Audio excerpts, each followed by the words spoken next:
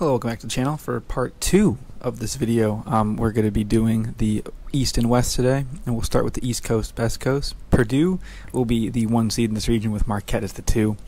And if we reference our guide of teams that are in the top 25 of efficiency, we unfortunately do not have one here. Now, that would be meaning that this is kind of an open one. And when you look at the seeds, it was revealed last in the brackets. You started doing the calculations at your hand. You're like, okay, there's some really good teams in here. You've got 1 seed Purdue, 5 seed Duke, 4 seed Tennessee. You got Kentucky in there, Providence in there. Kansas State is a sneaky 3 seed. You got Marquette 2. Some old programs like Michigan State is a 7.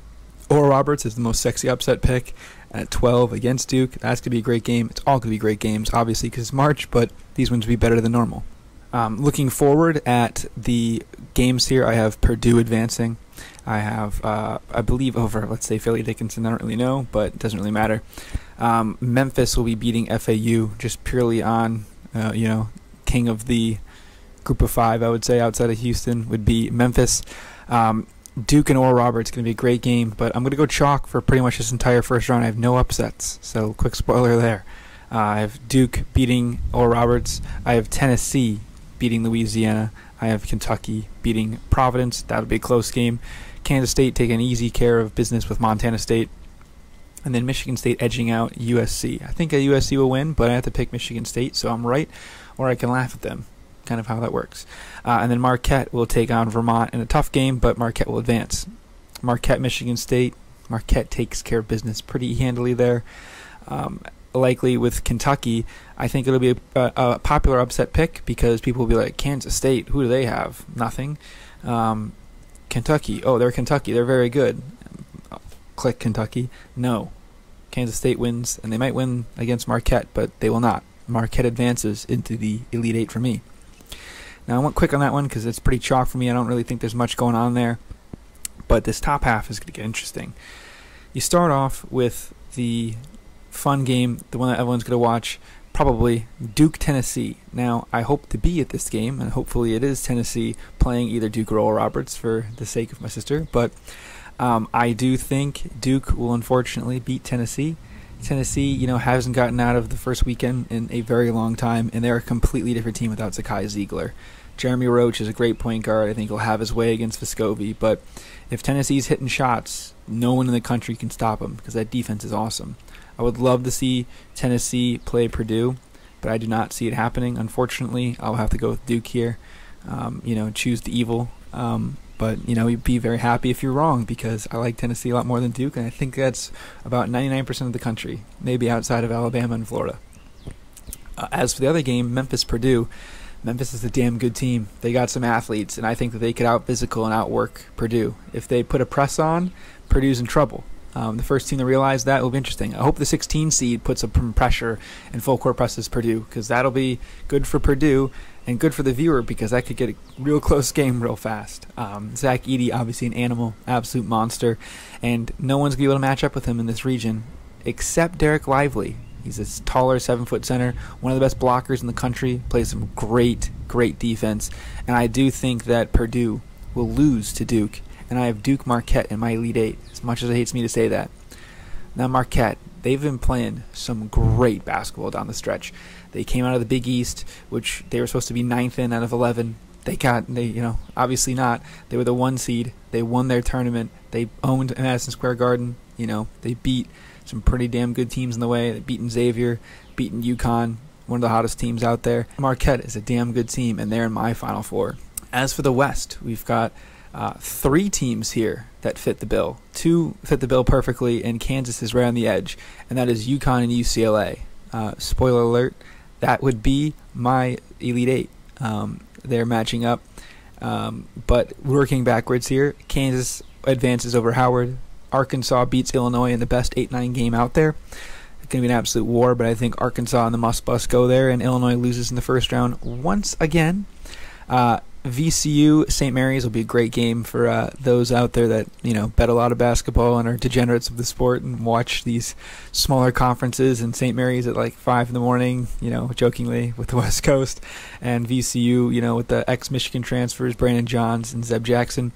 It's going to be a great game. I think St. Mary's will edge out the VCU Rams. I mean, if picking against the spread, I would love VCU, but St. Mary's will win. UConn will advance over Iona. Slick Rick will not be focused on this game. This would be a really good game if he didn't have coaching rumors. I think he's already focused on somewhere else, whether it be Texas Tech, Georgetown, St. John's. But Slick Rick is back. Watch out, people.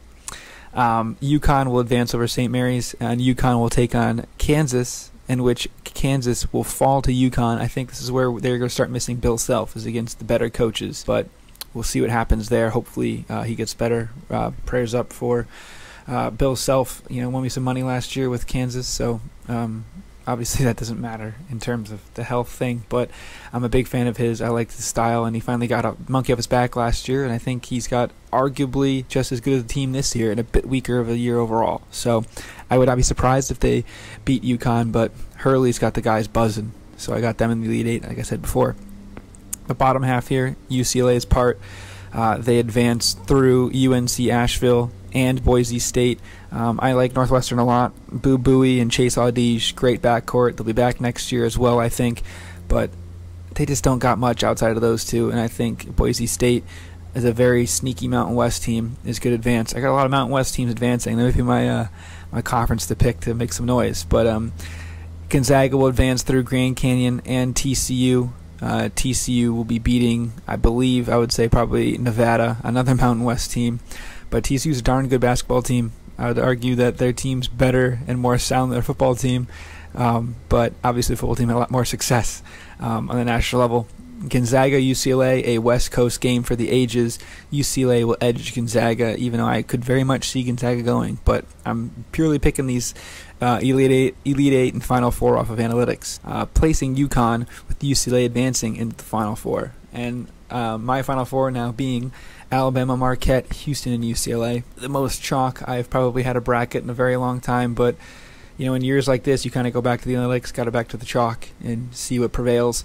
And that would be Alabama against Houston in the championship game. And Houston wins the hometown Final Four, cuts the nets down. Kelvin Sampson finally gets it there. Marcus Sasser, player of the tournament after getting hurt and going through. Jamal Shedd, some other guys going well. I've been really big on Houston for a long time. I really liked them last year to go far. They obviously fell to Villanova in the Elite Eight. Sorry, not even Elite Eight. I think it was a little bit earlier than that. No, it was Elite Eight. And then I really did like Houston as well. The year prior, when they played Syracuse and a few other teams in the quasi-COVID year, I think that they can finally get it done. Caleb Mills transferred away. He was one of my favorite players, but they've got Marcus Sasser, they've got Jamal Shedd, they've got a bunch of athletes, they got a deep bench. They don't play in the toughest division, but they've played some tough teams. Now, Alabama's already played Houston this year, and Alabama won that game, but I think Houston gets the revenge here.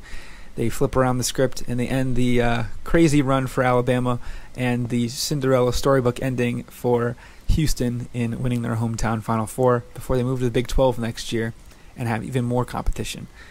I think this is a good year for them to have a good base because the American Athletic is a good enough conference where you can test yourself and move forward, but not too bad of a conference where it's like a Gonzaga situation where they arguably don't get tested. I don't believe that's a thing in college basketball, especially with them playing guys like Alabama throughout the year, but I do have Houston topping Alabama to win my bracket. Thank you for everything.